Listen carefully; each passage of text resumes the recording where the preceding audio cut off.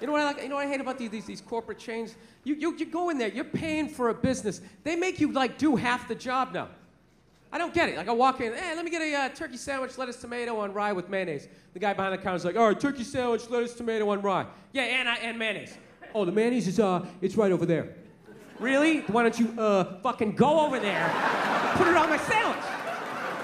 You get it? I'm on this side of the register. Guy who orders the sandwich, guy who fucking makes the sandwich. You get it? I'm sorry they fired the mayonnaise guy, but I'm not doing it. I just gave you 100% of the money to make 100% of the sandwich. This isn't like a relay race. You make half the sandwich, then you hand it off to me. I run over, I throw a pickle on it, frisbee it over to my mom. She sticks an olive with a toothpick in it. Do you recognize me? It's because I don't fucking work here, all right? Just make the sandwich.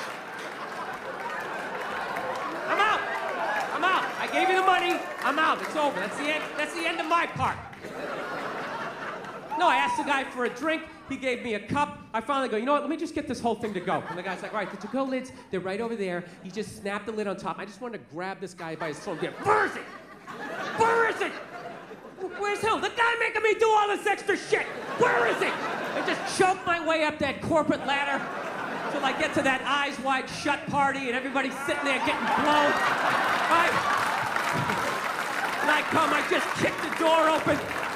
And the second they see my angry face in that lid, I didn't have to explain myself. Just put it over somebody's face and just start. How big's your fucking yacht gotta be? No, that's the thing. It's like never enough. It's never enough with those guys.